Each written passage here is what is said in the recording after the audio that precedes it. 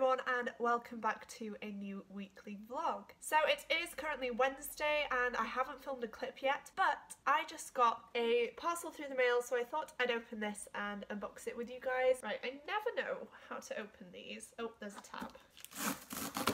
This is what it looks like. So I am just going to spoil it and say that these are all books by the same author, but the first book we have is They Do It With Mirrors by Agatha Christie. If you don't know, I have a massive love for the Miss Marple and Poirot series, I guess you could call it, that have been on ITV. I think it was ITV3. And a few weeks ago I started to feel a bit crappy and I wanted something enjoyable to watch on television, and so I went on ITV Hub and found a bunch of Miss Marple and Poirot episodes. So I basically binged those for a couple of days and I still have a load more to go, which I'm so excited about. But I wanted to start collecting the books because I recently read Murder on the Orient Express for a 24-hour readathon, and oh my god, it was so good. I was just amazed by Agatha Christie's ability to create such a compelling mystery in such a short book, and I've always enjoyed the mystery element of the books and the shows, so I thought, why not? I'm gonna start collecting them and I'm gonna read them. And I'm gonna try and read at least one book every month if I can. We'll see. But the first one is They Do It With Mirrors, which is a Miss Marple mystery. Next up we have The Murder of Roger Ackroyd, and this is a Poirot mystery. Then we have Ordeal by Innocence. This is just a standard mystery. It's not related to Poirot or Marple, it's its own separate little thing. And that is the same for Sparkling Cyanide as well. So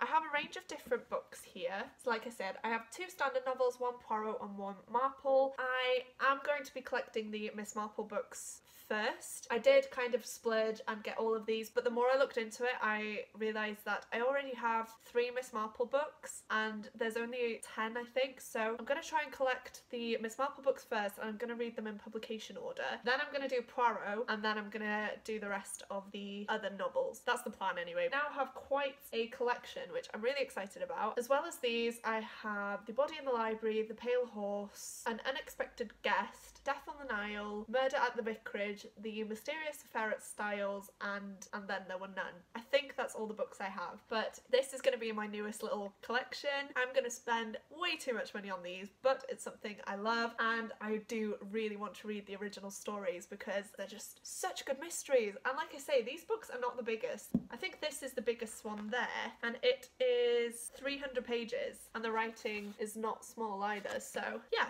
I think that'll be really fun. I can't wait to read them. Now that that unboxing's out the way, I can actually tell you guys what I'm reading at the minute. So if you've seen last week's vlog, you'll know that I finished my prompts for the witch path, so I'm officially a witch and now I'm on my courtier path. I've already read the first book for that one and now I'm on my second, which is Days of Blood and Starlight. I'm sorry I don't have the dust jacket with me, but this is the second book in the Daughter of Smoke and Bone series by Laini Taylor. I am about 70 odd pages through, but I just cannot get into this story. I cannot sit down and read a good chunk of it. It's just been like 20 or 30 pages here and there, and I think that's because I read the first book so long ago. I think it was a year or two ago, and I'm just finding it really difficult to get back into this world, and I don't know why.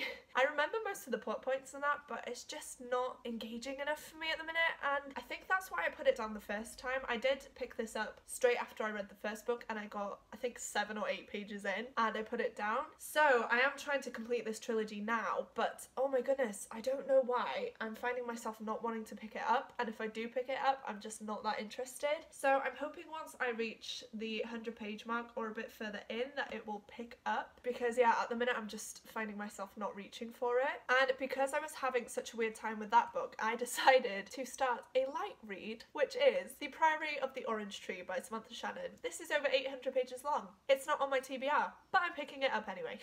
So I might read this for the host favourite prompt. At the minute I have The Bone Season on there by Samantha Shannon because Samantha Shannon is Ashley's favourite author, so I could use this, but I've really wanted to read The Bone Season for so long and I've kept putting it off. so I might try and read both, I'm not sure. But at the minute I am reading this chunk of a book and I'm actually about 100 pages in and I am loving this so far. I thought it would be so hard to get into. Everyone said it was really slow to start off with, it was a bit confusing, but honestly I didn't find that at all. Obviously when you start a new adult fantasy book it's going to be a bit difficult to get your head around things, but it's not any more difficult than any of the adult fantasies that I've read in terms of the world building or anything like that. I think this is doing a really good job of familiarising the reader with the world and the characters. I don't know, I really enjoyed this. Like I said, I read 100 pages yesterday, I'm on page 102.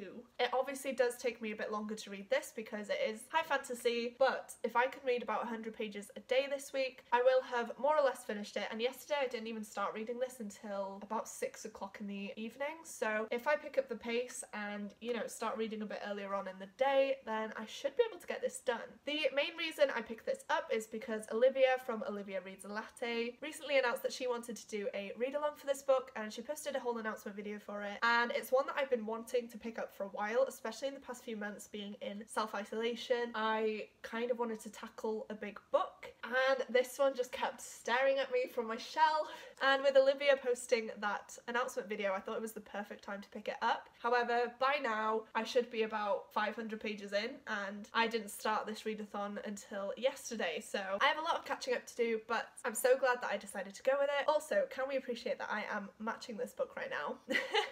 I didn't mean to, but there we are. I love that for me. But yeah, I feel like this is going to be my main read of the week just because I haven't stopped thinking about it all night and I've been filming and stuff today, so I haven't had the chance to sit down and read anything yet, and my mind just keeps wandering back to this book. So I feel like I'm in the mood to read this, so I'm going to go with that, and I'm going to dive in and out of this when I feel like it. I'm not going to force myself to read it because if I do that I'm going to be in a massive slump. So the plan for this week is to read these two books. I don't know if I'll finish The Priory of the Orange Tree because I think the readathon finishes next week, so I might spread it over two, but once I'm really into a story I find it so difficult to stop, so I might just power through and read the whole thing. We'll see. My plan for the rest of today is to read The Priory of the Orange Tree. Like I said, I'm really into it, and I feel like once I pass the 200 page mark it's going to get really interesting. That's usually when high fantasies pick up, so I cannot wait for that, and I definitely think I can get another 100 pages done today. I'm going to put my mind to it. I'm going to put some ASMR rooms on in the background and probably light a candle just to get nice and cozy today. It's raining as well, so it's a very cozy day and I literally don't have to do anything else, and yeah, I'm very excited, and I guess I'll update you guys once I'm further into this book. Hi guys, so this is a setting that you won't have seen before, but I'm in the spare room of my house at the minute just because Tom's on his Xbox and stuff downstairs and he's quite loud, so I thought I'd just come in here and update you guys because I haven't updated since the first clip I filmed, I don't think, so it's about time I got around to doing that. I have made quite a bit of a dent in the Priory of the Orange Tree. I'm about 354 pages in right now, so not quite halfway but almost there, and oh my goodness, I am loving this so much. I don't think I told you what this is about, but honestly I feel like it's so hard to describe. It's basically about two queendoms. One of them worship dragons, the other completely hates dragons, and that's because there is a draconic plague going around where people can get very ill and they can die. One of the queens of the kingdoms is said to be the descendant of someone who actually got rid of the dragons from the country, and so it's said that as long as their line will continue then the dragons will not awaken. However, a few dragons have appeared in this part of the country with the threat of the Nameless One, which is the main dragon, coming back. So it's all about that. I will definitely leave the link to the Goodreads page for this down below just because I don't really know how to explain it. I'm still not even halfway, so there's a lot of stuff going on that hasn't yet come together, but it's so good. We're following quite a few different people and I really enjoy every single character except for Nicholas Roos. I don't like him at all, and you'll probably know why if you've read this. I don't know if that'll change, but as of now I don't like him, and I've just gotten to a part actually where something really bad has happened with him, and I'm not going to say anything because I don't want to spoil it, but oh my goodness, I am so scared, and I hope everything gets resolved and it's all good, because if it's not I think I'll probably cry.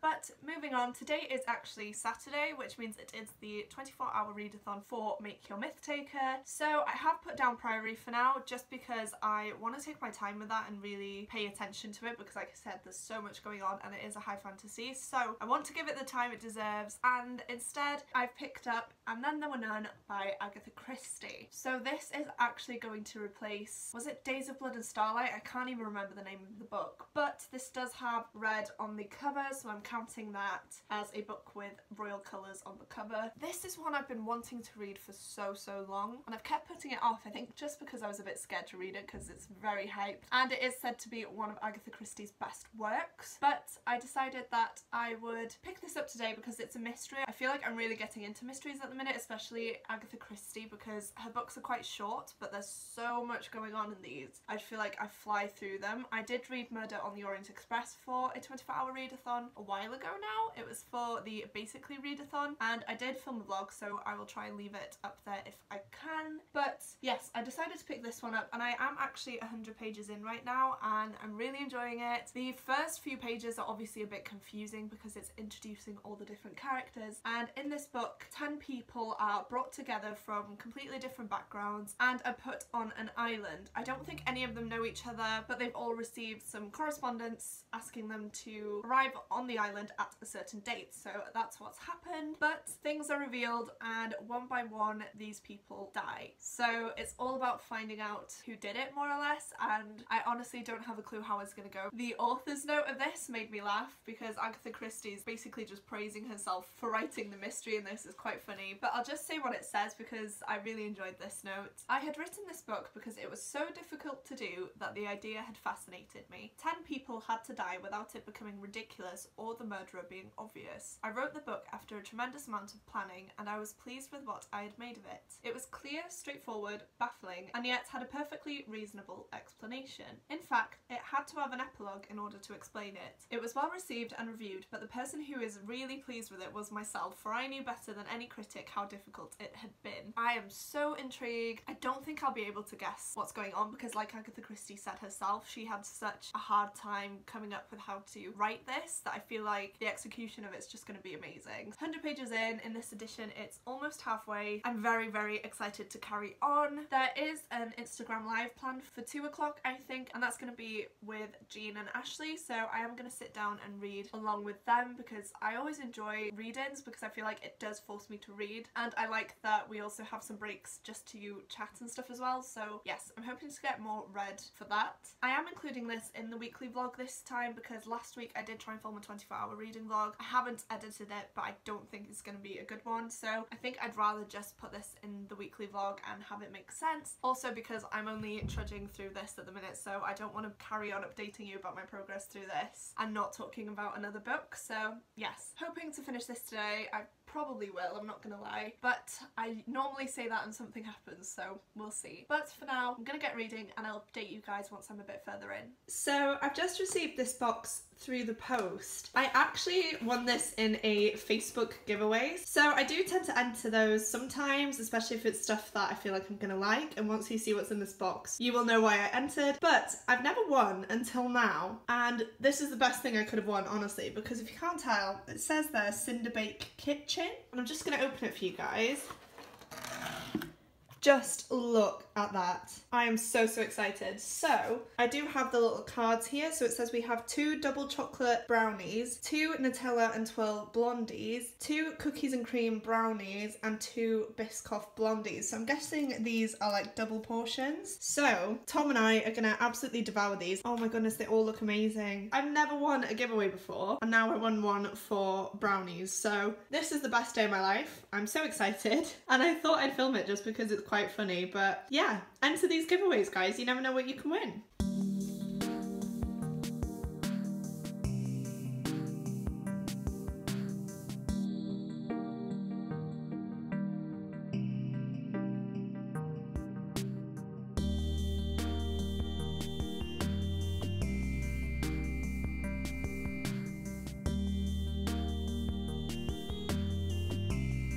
Guys, So this is just going to be a quick update because I have actually finished And Then There Were None by Agatha Christie. But if you haven't noticed, I have put some makeup on, and that is because I've actually been invited to participate in Keris's fandom quiz. So she's hosting a live show with a bunch of different booktubers, and yeah, she has invited me to join. So I'm going to be joining the Lord of the Rings round, which I'm so excited about because it's my favourite ever fandom. I absolutely love it. But I'm terrified that I'm going to do really badly because I'm so bad under pressure. But that will actually be up for you now, so if you want to check it out, I will leave the link down below. And oh my goodness, I am so excited and terrified at the same time, but I'm just so happy that I've got this opportunity because I am a very small booktuber. I've got 200 subscribers now, so yeah, this is a really cool thing and I'm so excited to take part. So I just wanted to pop in and tell you that, and yeah, I guess I'll give you an update for this later on because right now I'm just a bit anxious and I'm not in the right mindset to try and describe something to you. I am currently watching the quiz in another room, and then once it gets closer to my round, I'm gonna go and set up and join the stream. Wish me luck, but obviously by the time you've seen this, the quiz will have already happened, so please check that out. I'm so excited.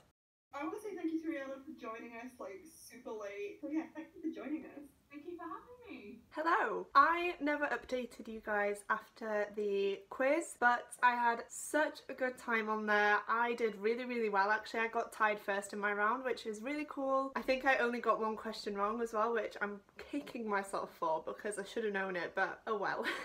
Anyway, moving on to actually give you information about the books I read this week. Like you saw in my last clip, I did mention that I finished And Then There Were None by Agatha Christie. I finished this at around 6:30 in the afternoon, I think, so I could have read another book, but like I said, the quiz was on and I was watching it and sort of playing along, so I didn't. But this was amazing. It was so good. Even after I finished the book, I had to go back and reread the epilogue to get my head around it because honestly, it's crazy. And I feel like I definitely need to reread this because now knowing how it ends and who was behind it all, I feel like I'd really appreciate it if I reread it. So that's definitely going to happen, but oh my goodness, it was crazy. You literally don't have a clue what's going on until the last page, and like I said, I had to reread that because I was still so confused and shocked. So yes, if you want a murder mystery that's extremely compelling and so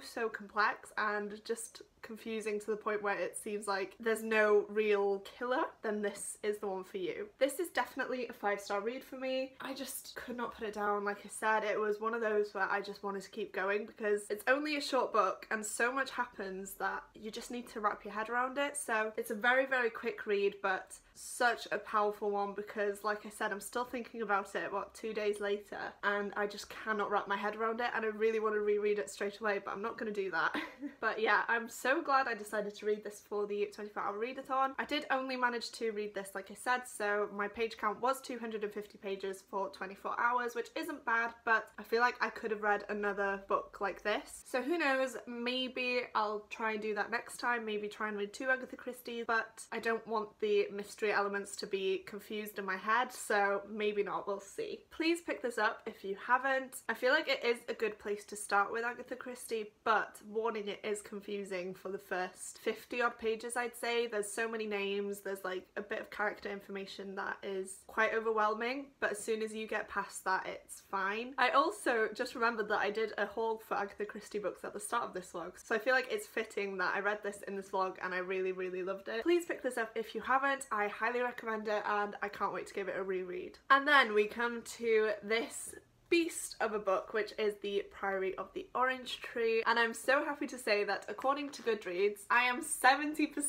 of the way through, and oh my goodness, I have no idea how these last few hundred pages are gonna go. I'm so scared because nothing's resolved and I don't know how we're gonna come to the point where everything comes together. I absolutely have no idea because I've read, what, over 500 pages. I'm on page 582 right now, so I have about 200 odd pages left, and yeah, I don't have a clue how it's gonna go. But I feel like these 500 pages have gone so fast. I don't feel like the story's dragged at all. I've just wanted to keep reading throughout this whole thing. I haven't put it down and not wanted to pick it up. I've literally just sat down and read 100 pages every day and I'm loving it. And I'm so glad that I decided to do that. I'm just terrified now for the ending because no one is in a good situation at the minute and I don't know how to feel about that. We have had the romance, but to be honest with you, I didn't feel it at first. I like it now and I think it's a really good addition to the story. But to start off with, it was just the timing for me that did not make sense. I'm not going to spoil it, don't worry, but if you've read the book you know that something has happened and then our two main characters get together, but I feel like it's just way too soon after what's happened because that would take a massive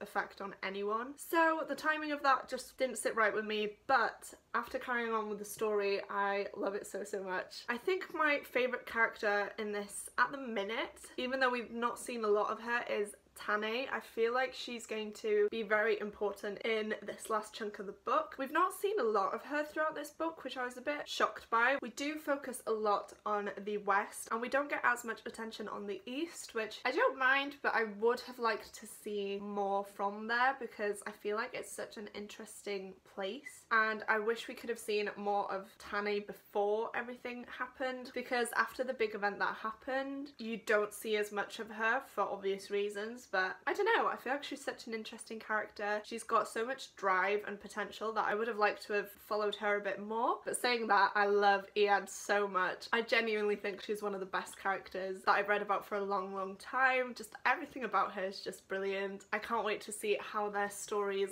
possibly come together in this last part. I just feel like that would be such a good meeting. So yes, that's my progress for this. I feel like I'm gonna finish it in the next 2 to 3 days. Like I said, I've got about 200 pages left and I have been reading it in chunks of about 100 pages. I haven't read my section for today, but I will be doing that later, and then I should have about 150 pages left, which very excited about, but I'm so scared to see how this finishes because like I said, it's all up in the air at the minute. But as everything is right now, this is definitely going to be a new favourite. I am loving this so much, and like I said, considering it's an 800+ page book, I'm flying through it and I don't really want to put it down. Please check out this book if you haven't. I feel like it's such a good one if you want to get into high fantasy as well, because like I said, for me at least, I could get into this pretty quickly, and after the 150 to 200 page mark, I feel like you're fully immersed in the story and you can read it without getting confused anymore. So yes, I highly recommend this and I hope that you pick it up. Right, that is it for today's vlog. I hope you guys enjoyed it. I hope it was a bit better than last week's vlog because I feel like it is. I've had a bit of everything in this vlog, from unboxings to 24-hour readathons to getting some good exciting news, so I hope it was fun to watch. I definitely had a really good week and I'm so glad that I did because I feel like the past few weeks have just been quite rubbish. So yes, this is such a good week and I hope you enjoyed watching this vlog. If you did, please give it a like as well as clicking the subscribe button down below if you'd like to see more content from me. It would mean the absolute world to me. Thank you so much for watching and I will see you soon in my next video. Goodbye!